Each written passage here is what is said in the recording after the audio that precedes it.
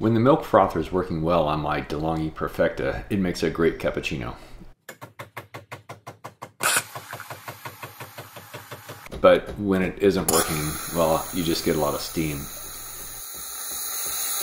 I confess that to get this frother working, I needed to buy a new milk jug.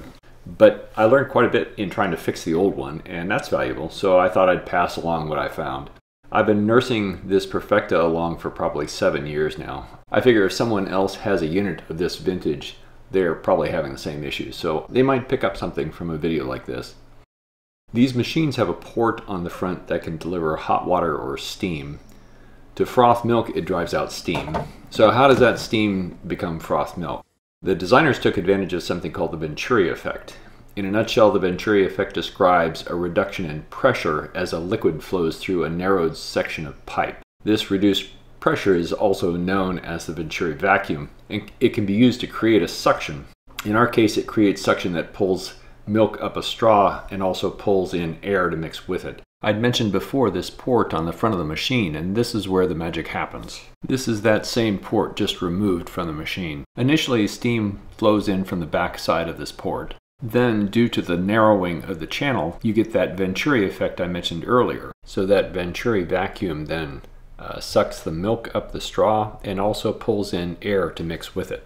So that, along with a couple of other tricks, then gets you the froth milk. And because the milk was being mixed with steam, it gets warmed up in the process. But here are all the components in that milk jug, and you say, wait, this looks way more complicated than that.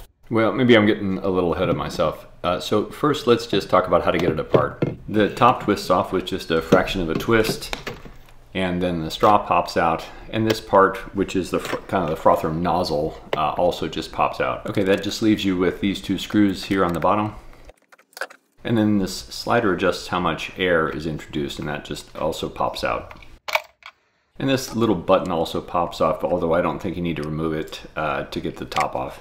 Then the top just sort of unclicks and pulls off.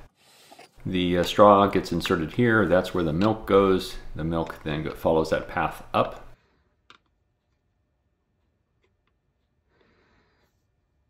And here's where the steam comes in, and then here's where that frothing nozzle gets inserted. So that's the path that the steam takes to come out.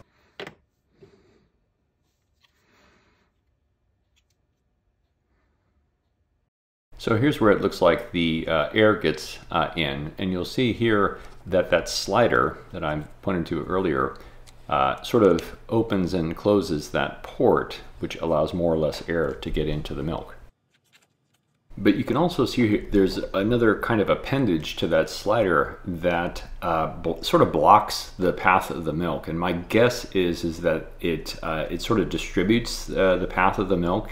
It sort of breaks it up so that it's easier to froth. I'm not sure about that. This last piece is the cleaning button, and you can see as you press the button, it pushes this rod, and that pushes into the machine and hits a switch.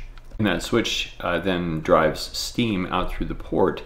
But since this is the cleaning cycle, you don't want it to pull milk out, so you have to break the suction. And you can see here that when that gets pushed out, it opens up that path that comes up from the straw. Just one more detail, this little rubber piece here then is a seal that allows for that air path. The slider goes through it horizontally, but you can see on the bottom there's another port, and that's what allows the air to go down into that path that the steam is taking to get out to the nozzle. And then the last couple of disassembly bits, this cleaner arm pops out. You have to pry it a little bit. It's a little awkward to get out, but it just comes out of a slot, and then you push it forward to get it out of the port that's in the front, and then it comes right out. And then to remove this last piece, there are just a couple of screws. One's real obvious, and the other one's tucked underneath a bit. And then with those screws removed, this piece pops out. It's a little sticky because there's a kind of a rubber grommet underneath, but it just pops out. I found this kind of interesting. This is the back side of that cleaning port, and it's really badly damaged. I think steam was blowing back and eventually just deteriorating the plastic. And then one last piece. This is that rubber grommet I was talking about. This is what seals to the straw. One more just description is here's that port that I mentioned earlier, and you can see here this is the hole that's on the bottom, and that's what provides the path for the suction for the milk and for the air.